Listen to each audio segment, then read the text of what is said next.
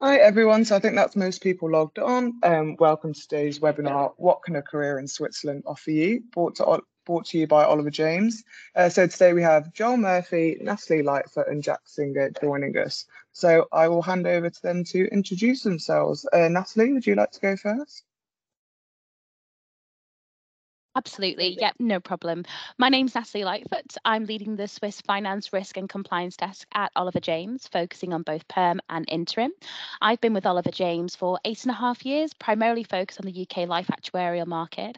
I actually came back from my second maternity leave at Oliver James and moved over to head up and spearhead this desk in the Swiss market. Fantastic. And Joel, would you like to go next?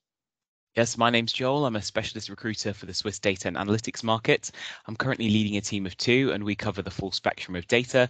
So that covers everything from data engineering, so that's hands-on development work, through to analytics, predictive analytics, and also data management. So that covers the implementation of new data processes and practices. We're working with quite a large portfolio of really interesting clients in the banking sector, all the way through to small tech startups. Personally, I've been working the Swiss data market now for 1.5 years, seeing some huge growth in this area, and really looking forward to what's coming next year. And finally, Jack, welcome to you. Yes, hello. I'm Jack. I focus on cloud infrastructure for Oliver James Switzerland, and I specifically look after the French-speaking region. I've worked within this specific location for around 6 months now, and we work with a vast and varied network of clients from traditional financial and banking sectors all the way to luxury brands and security companies and everywhere in between, really. Fantastic. So I think we're going to kickstart with the questions now. So Joel, I'm going to come to you first. What opportunities are available in Switzerland? Great. So in terms of different opportunities in Switzerland, industry-wise, you've got some of the largest financial services companies in the world. Zurich is also a huge tech hub. So going to the finance side, you've got some big banks like UBS, for example. You've got insurance firms like Swiss Re, Allianz, Zurich Insurance. And then you've also got some of the biggest names in the technology industry as well. You've also got massive vendors, businesses such as Avaloq and AWS. They're making sort of real ground and headway within the Swiss market. And then in the consultancy space as well, the consulting market is absolutely huge. We're seeing some really interesting companies like KPMG and Accenture, some of the bigger businesses, and also some exciting new smaller consultancies starting to come up, the likes of D1 and Unit 8. Fantastic, thank you. Can I just remind everyone that we will be doing a Q&A at the end. So the chat tool is available if you would like to ask any questions to our consultants afterwards.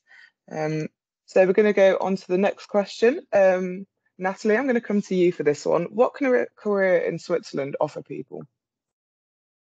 Thanks, Marion. So I think a career in Switzerland can offer people a lot more diversity than traditional roles here in the UK. And the teams are much smaller, so people are less siloed in terms of what they do. You have a lot more visibility, from the senior stakeholders, but also in terms of the work that you're doing as well. So it's a lot more versatile. I think we find that candidates end up being quite well-rounded as opposed to the UK market, where they're predominantly focused on one space. So I feel though, for a long-term career perspective, it gives just a well-rounded view of someone's capabilities. The senior end of the market is quite stable, so people do not have naturally the same transition as they would do in the UK market, but they do have the length of tenure, and you do see people kind of progressing through the ranks with one organisation predominantly. I feel the teams are a lot more international as well, so a lot of different languages, a lot of different cultures.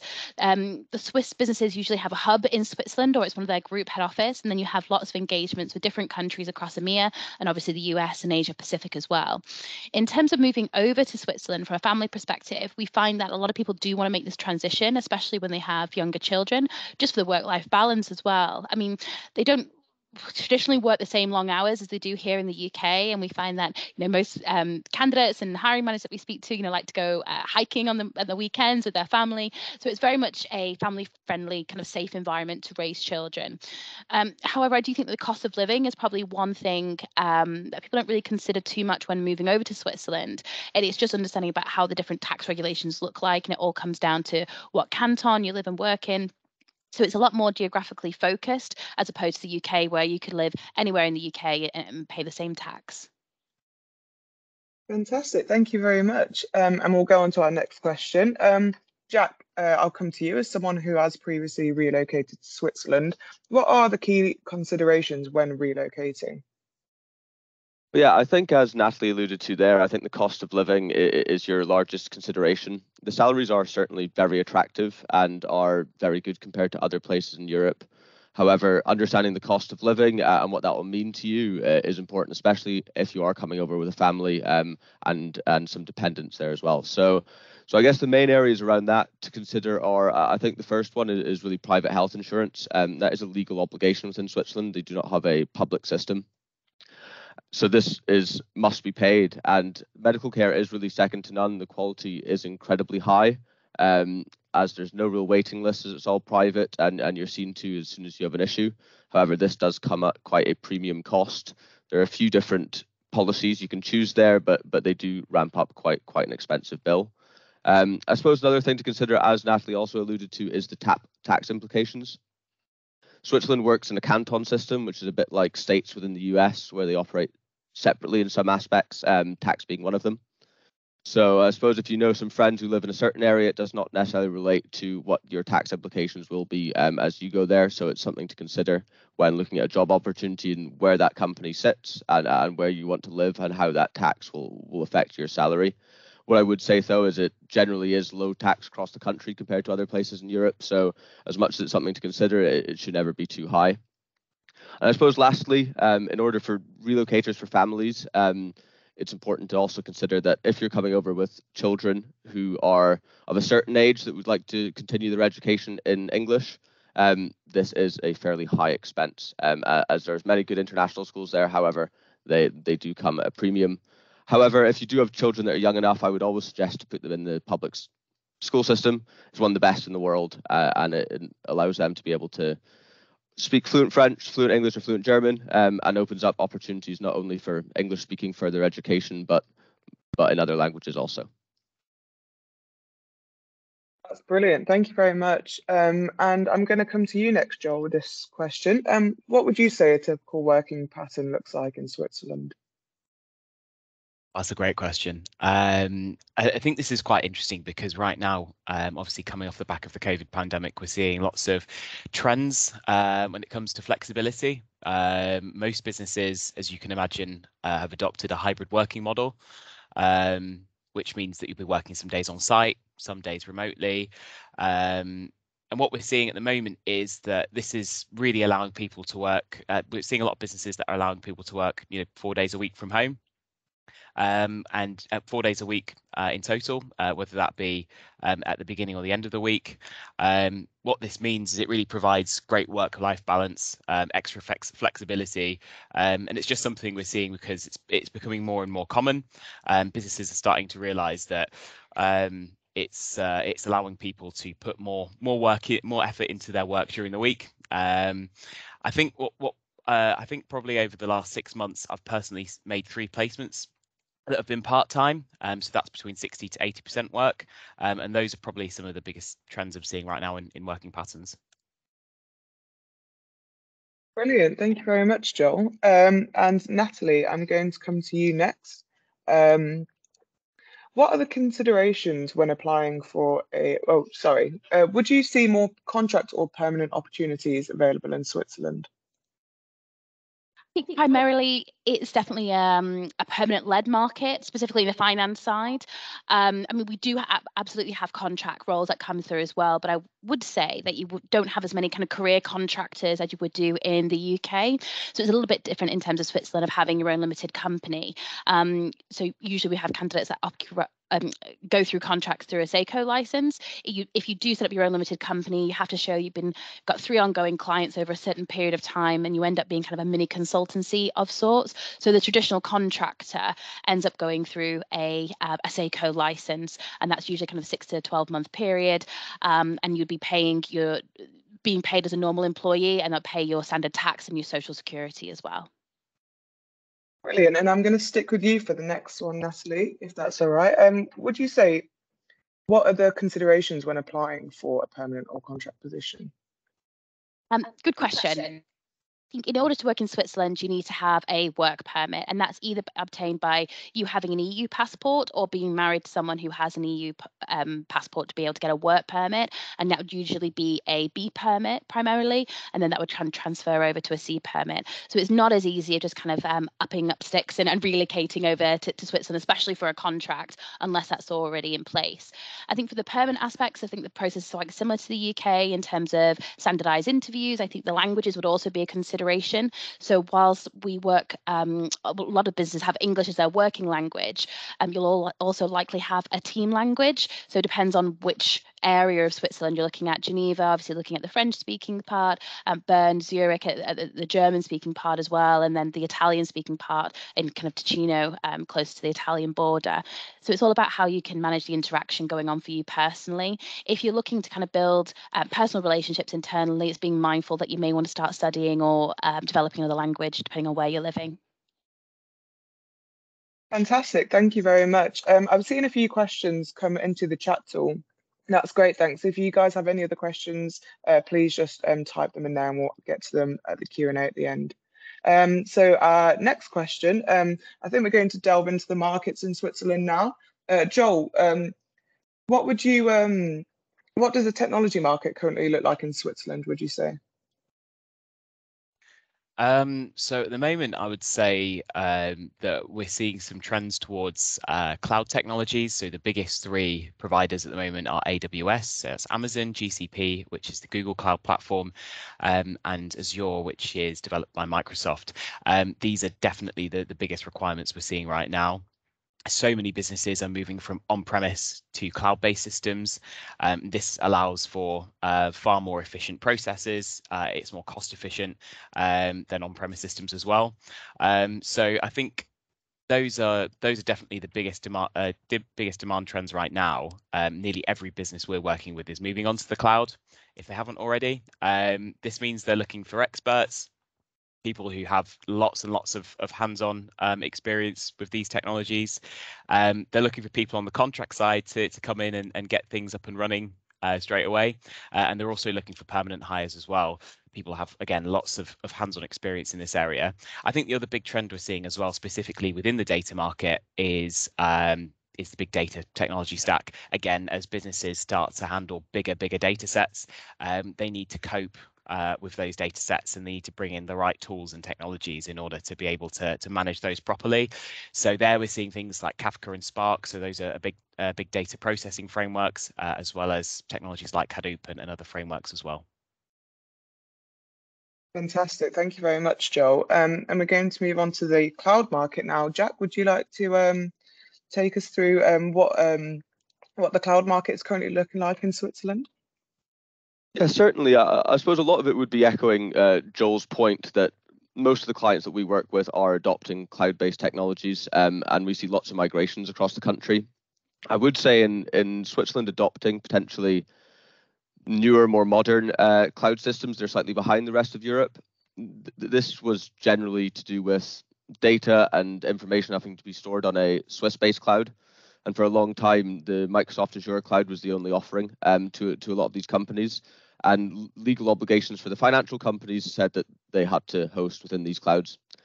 So things are moving forward and modernizing. AWS have recently hosted a cloud close to Zurich. So that opened up the market for AWS, which has been growing over the past couple of years. But now it opens it up to the larger financial institutes as well. So in terms of capabilities, I think there's lots of strong people within Azure, and AWS is certainly a growing market there where there's lots of capabilities and lots of skills. I suppose the one that's lacking a bit at the moment is GCP, Google Cloud, as Joel alluded to. It's something that certainly the smaller companies and startups are trying to adopt. And some of the larger luxury brands are also trying to adopt it. However, there is a huge lack of solid engineers and solid capabilities within the country there. So they're finding it quite difficult to find the people to implement it. So I only see this increasing moving forward, that anybody with good Google Cloud experience relocating to the country or already living there will become in real high demand moving forward. And this shows them a modernizing across the whole cloud market, where using containerization tools such as Kubernetes is also becoming very popular and is very much in demand across all three cloud providers, really.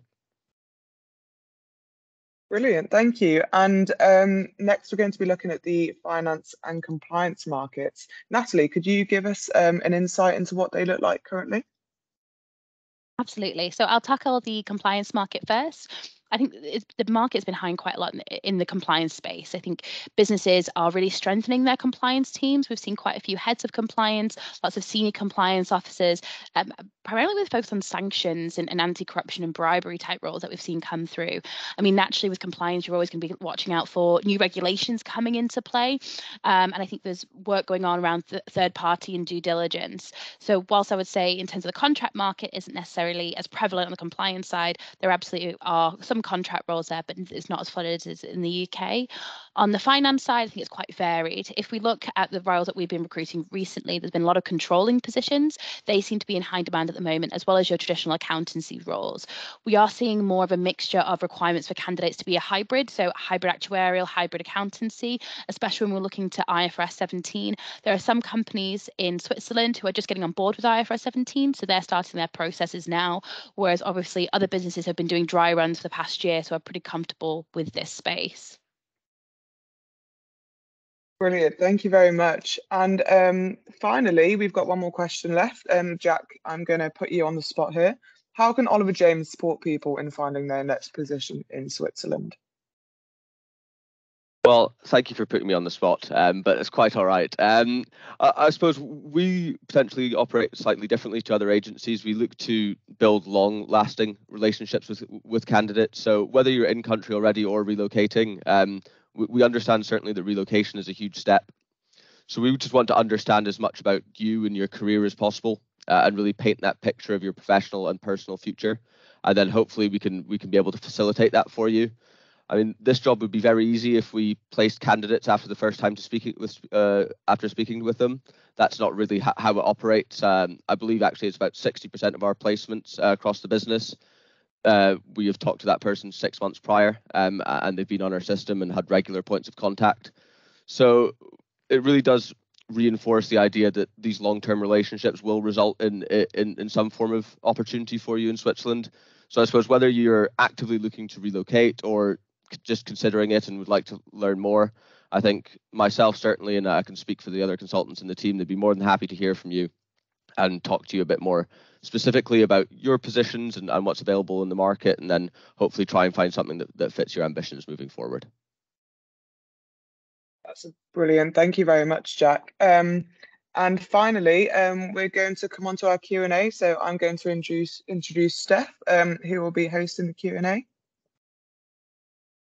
Hi everyone. So yeah, I'm Steph Tyler. I'm going to be running through the Q&A today. We've had a couple of questions through, so I will quickly run through these. The first one is, I'm going to direct this to Natalie. So when I've been contacted by Swiss agencies, they are not interested if you do not have a B permit, since UK is not part of the EU. How does Oliver James approach this hurdle? I think that's a great question, and ultimately, as much as we would want to change the laws, we can't. I think that B permit isn't necessary to be able to work both on a perm and contract basis. If you are a UK passport holder and you aren't married to someone who has an EU passport, the only way to kind of get work in Switzerland would be through sponsorship.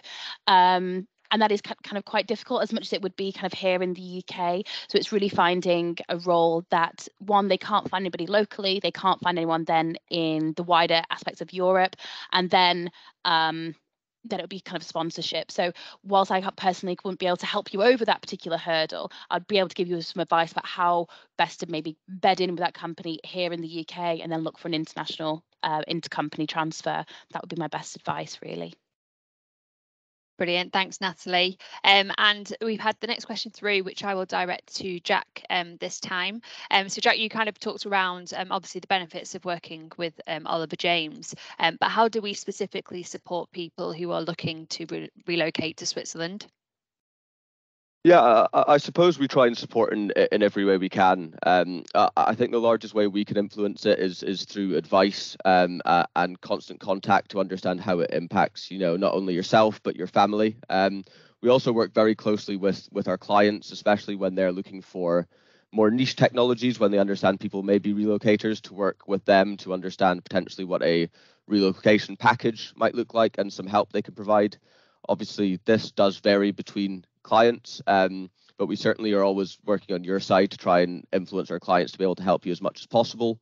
Some things that are certainly helpful out with usual relocation packages is some companies offer tax advice for free for a year, which can help you bed in and understand how certain financial systems and tax systems work within Switzerland. And some others might even offer a apartment for a short period of time to help you find a home, especially if you're coming with a family, maybe to come over initially and search for the right place for you.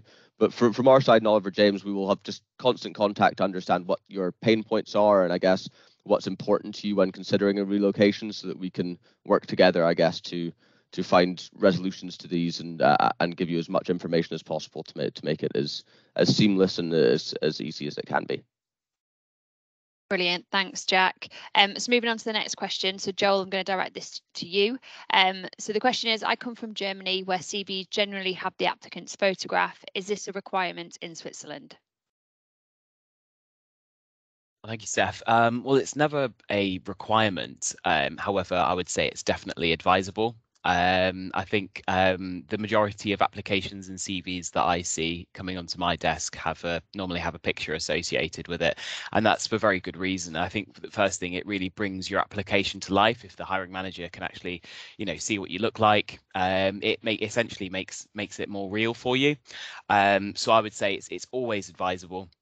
It's a really good way of kind of presenting yourself to a hiring manager. So I think definitely it's advisable. Whilst it's not a requirement, I would definitely I'd suggest that you should put your picture on there.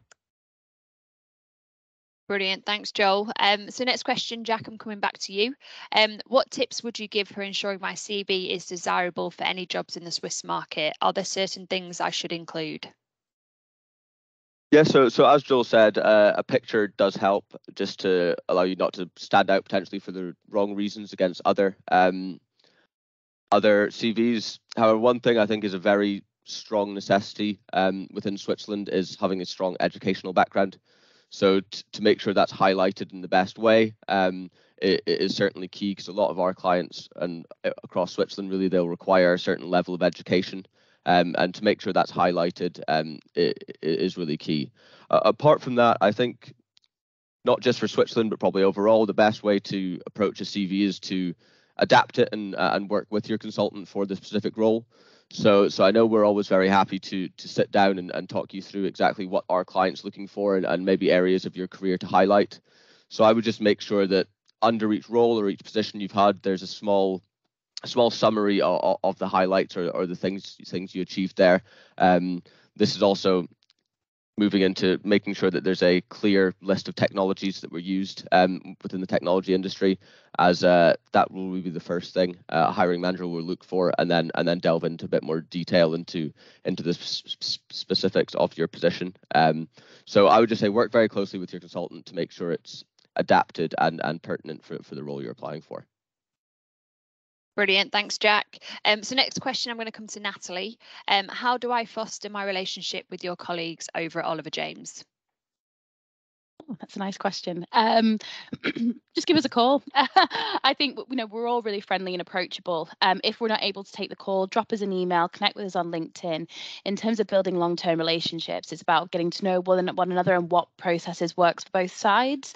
I think being transparent exactly about what you're looking for ultimately is really important to foster that, because if we then present you with those profiles that you said you were interested in and they're not of interest, and we really need to know kind of why that is and potentially what we're missing, what information we're missing, and why that isn't of interest at that time.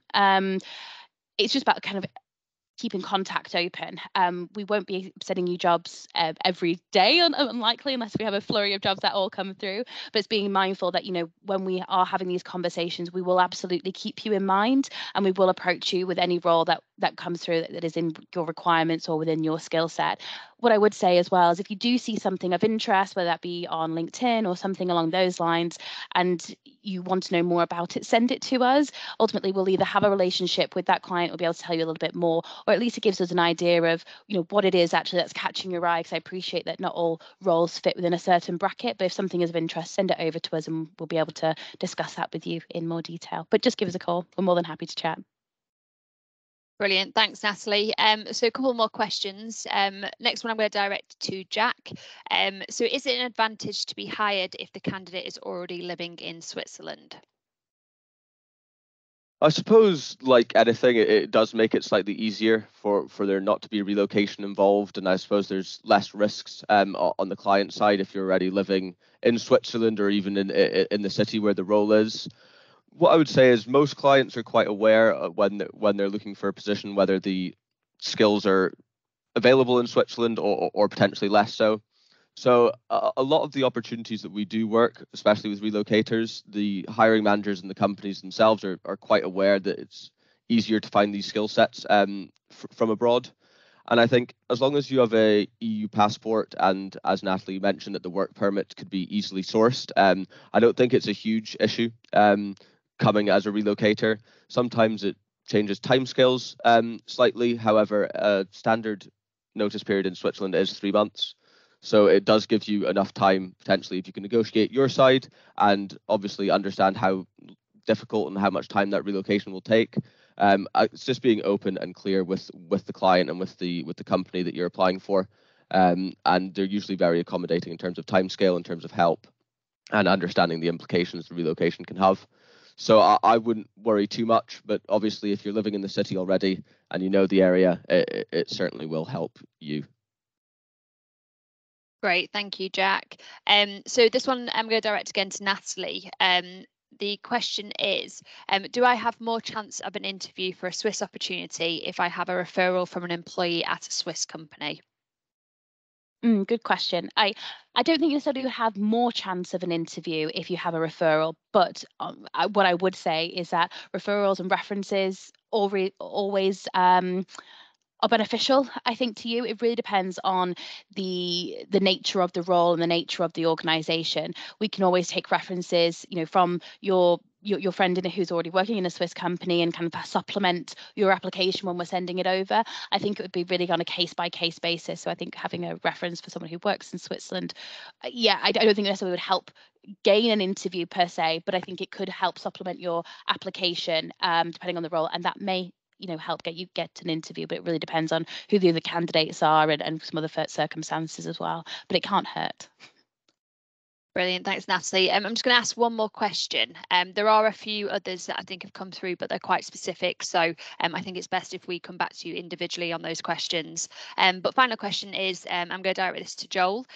Who would be best to discuss potential project management opportunities? I'm not getting anywhere with direct applications and I'm an EU and UK citizen.